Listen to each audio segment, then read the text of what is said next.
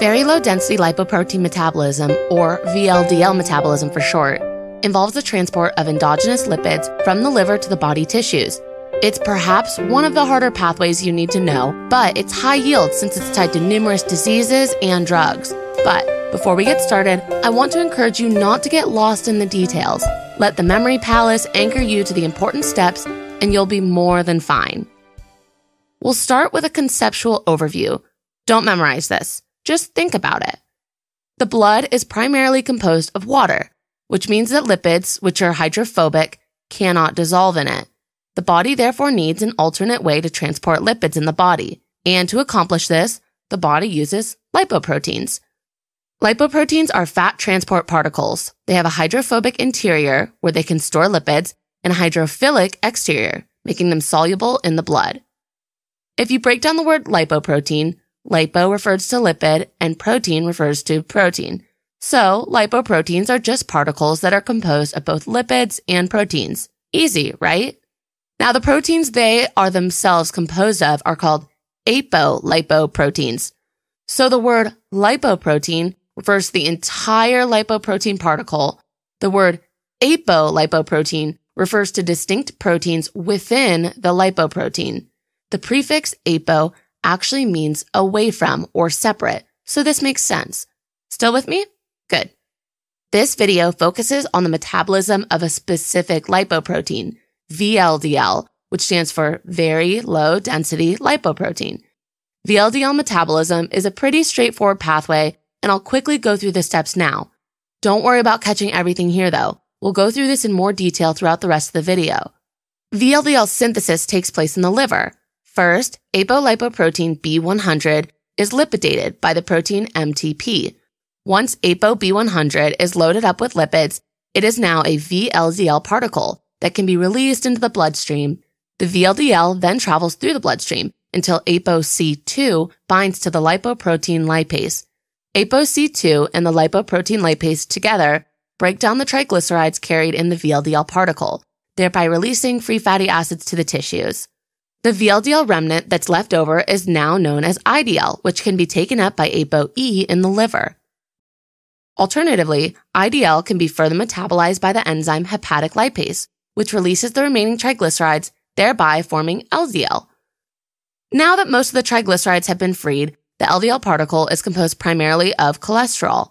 LDL's Apo B-100 can then bind to LDL receptors, which facilitates endocytosis of the LDL particle and hence delivery of cholesterol to tissues. Now that we've discussed the overall picture of this pathway, let's discuss each step in a bit more detail. If you couldn't guess by the opening soundtrack of our video, our scene takes place in the middle of an extravagant wedding, replete with sumptuous food and even tastier drinks. And look at our beautiful bride. Wow, her wedding veil is absolutely gorgeous. Ugh, I'm tearing up.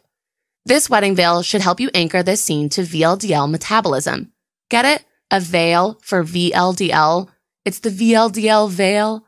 VLDL stands for very low density lipoprotein, and its main function is to transport triglycerides from the liver to the body tissues. VLDL has a very low density because it's composed primarily of low density triglycerides.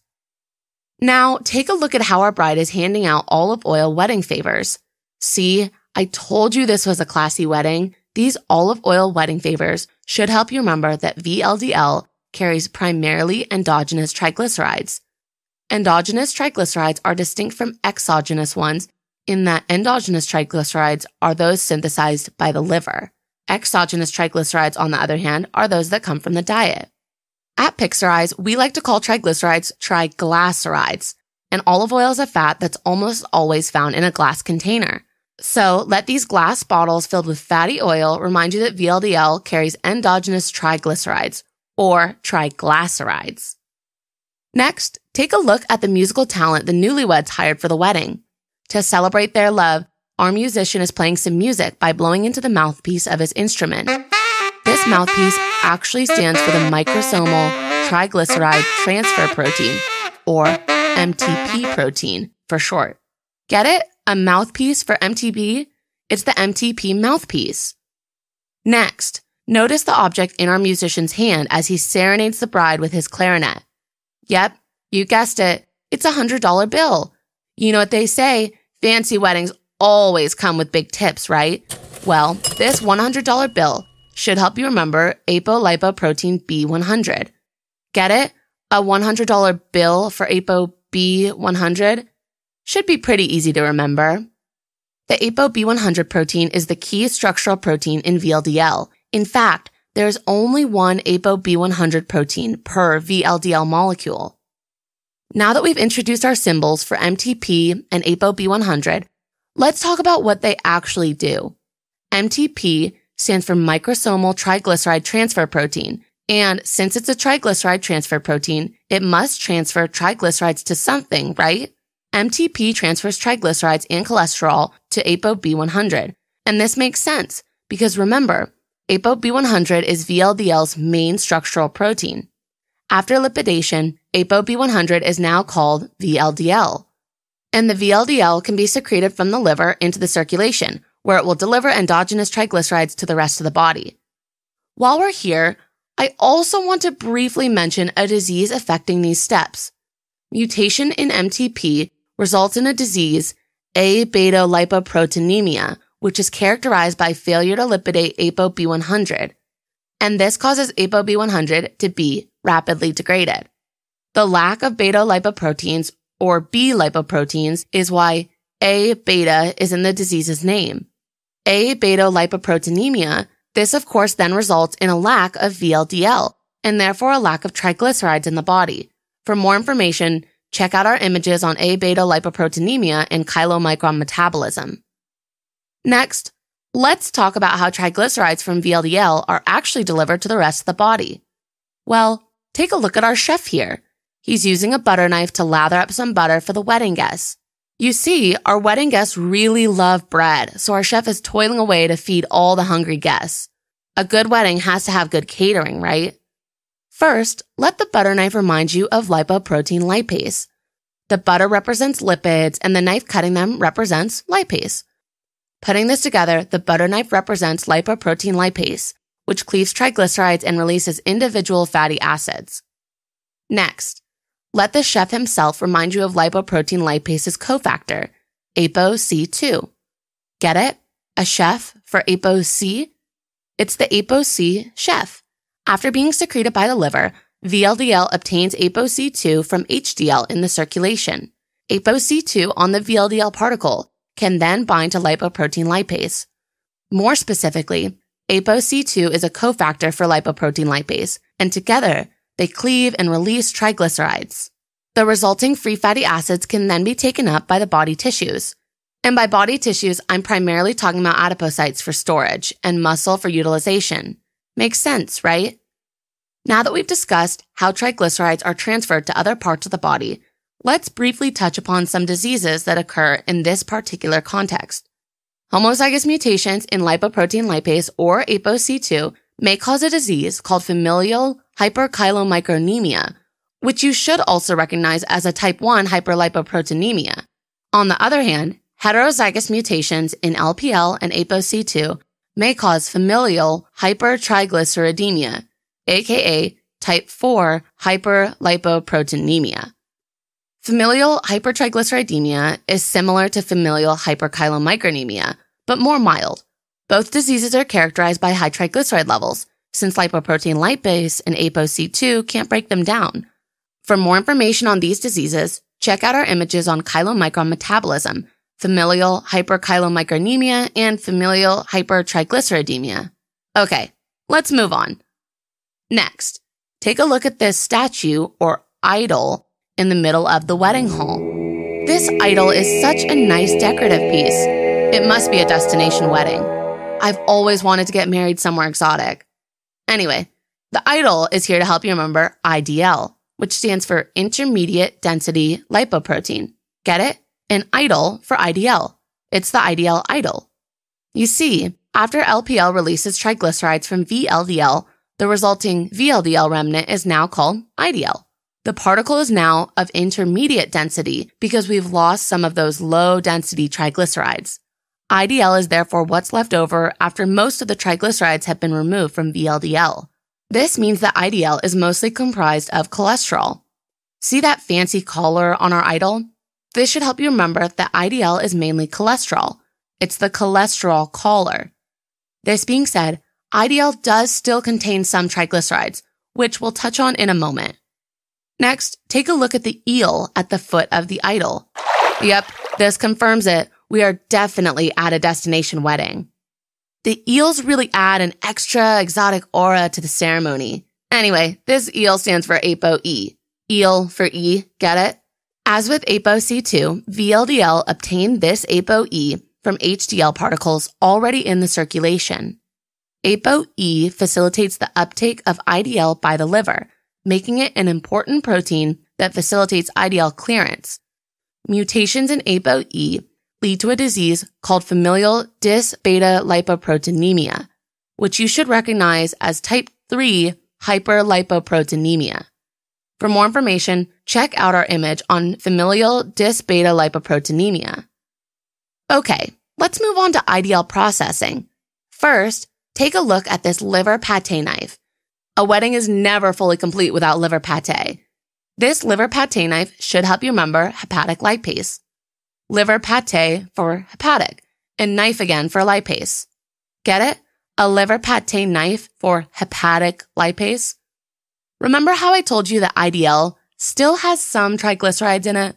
Well, that's what hepatic lipase is for. It's a lipase that cleaves off the rest of IDL's triglycerides. When the remaining triglycerides are removed, we are left with LDL, our final lipoprotein that we'll touch on shortly. Notice that IDL has two fates. 1, it could be taken up by the liver via Apo E, or 2, it could be further processed into LDL by hepatic lipase. This means that hepatic lipase serves as an important regulatory step in this pathway. Finally, notice how our fancy wedding attendee is ladling up some punch for a quick taste. That's not very hygienic, but okay, I guess it gets the job done.